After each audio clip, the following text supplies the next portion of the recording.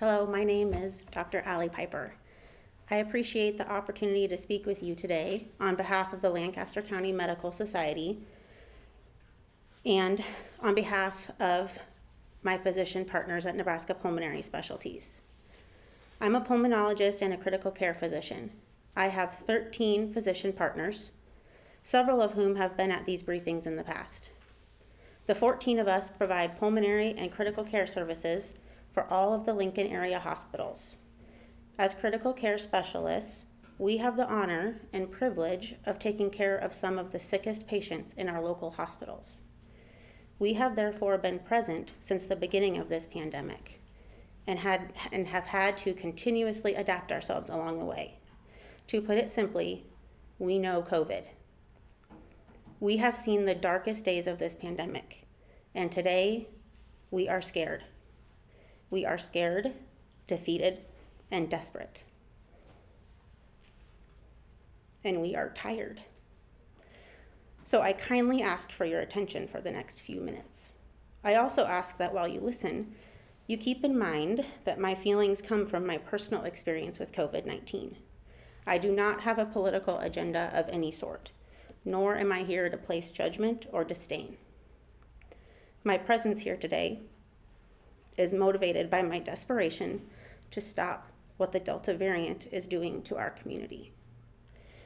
I ask that you consider my comments with an open mind, knowing that they come from personal experience and knowledge of what is occurring in our own community and inside our hospital walls.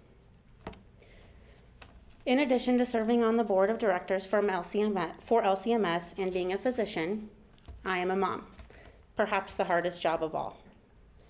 This morning, I woke up to find my early riser reading Harry Potter on the couch. My every side of the bed is the wrong side youngest was still asleep, but not for long. My husband prepared for his early morning run. I went for coffee. I previewed all of my hospital patients' chest x-rays from my home computer while the kids colored in their coloring books. I put my daughter's hair in a ponytail and helped her get into her Cinderella costume for the day. She skipped off to plan the next social event for her Barbies. As I diverted my attention back to work, I received notification that the daily COVID-19 summary had been delivered to my inbox. I was overcome with dread. It wasn't long ago that I looked forward to receipt of our local daily summary. I would open the email every morning with hope and relief as I watched the number of daily infections and hospitalizations dwindle and vaccination numbers rise. Hope and relief have now been replaced with dread and despair as our daily infections and hospitalizations are on the rise again. Frustratingly so, this was preventable. This is largely due to the Delta variant, its transmissibility and acquisition of disease by those who are unvaccinated. Please keep listening. I get it. I too am totally over this. I'm tired of talking about masks and vaccines and politics and side effects. This isn't fair. This isn't fair to you, and especially not to your children or to me. I didn't ask for this. I don't want COVID-19 to be a part of my life any longer, and I especially don't want it to be a part of my children's lives. But I can only do so much, and ignoring it is not an option for me. I understand that we are all trying to do what's right, and what's right means a little something different to each of us. So this is where I encourage you to think about your community and your people, not politics or social media, your conscience, not your computer. I know there's too much information out there to process and insecurity surrounding who to trust. That is a fact, despite my best efforts, I have learned is no longer in my control. What I can control is my attitude and my impact. I don't expect you to suddenly trust my medical degree today if you didn't yesterday. But I'm hopeful I could make an impact by sharing my personal experience and asking you to see me as a member of this community that wants what is best for all of us. I would not continue to show up and fight this disease day after day if I didn't care about you or your children.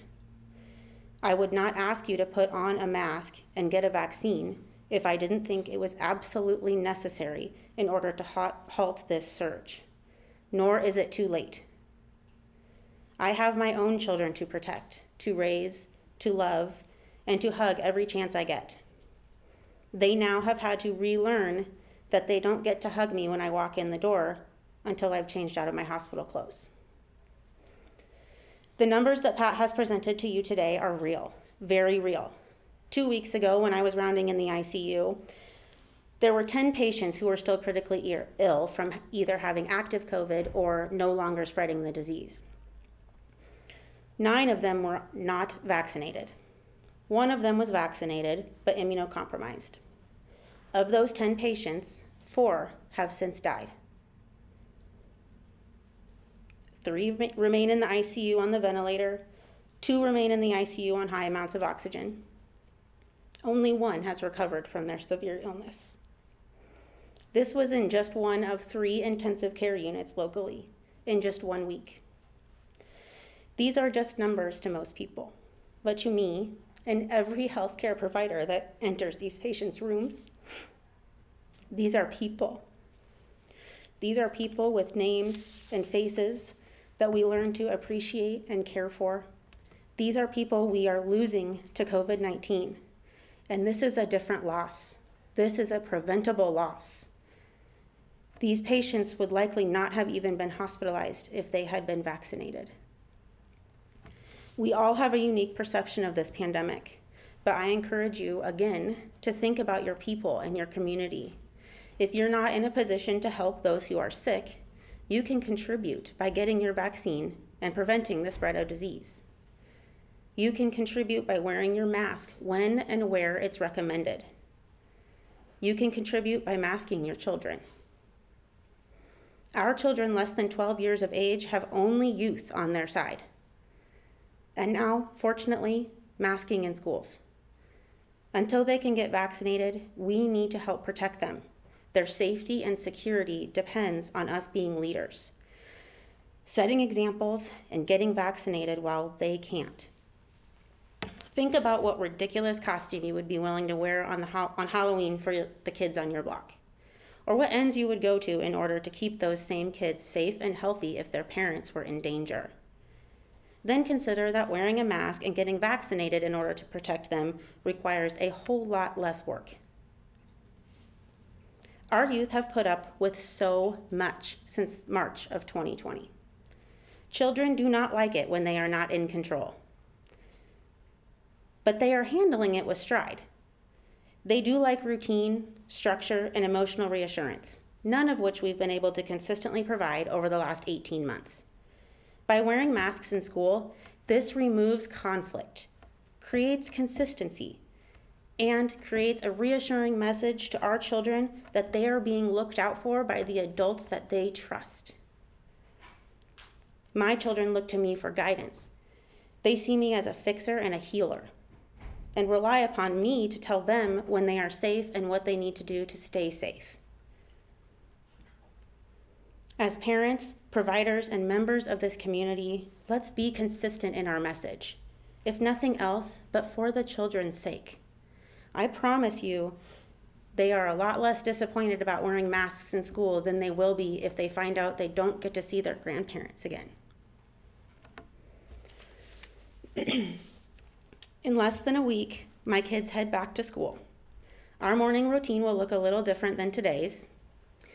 And 1 week later, they'll have an impressive amount of masks shoved in the pockets of their backpacks when they get home. We'll finally realize where their entire new collection of back to school, safe at school, masks had disappeared to. In less than an hour, I will be back at the hospital, where I will continue to battle COVID-19 to the best of my ability. Please consider doing the same. I appreciate your attention today. Thank you.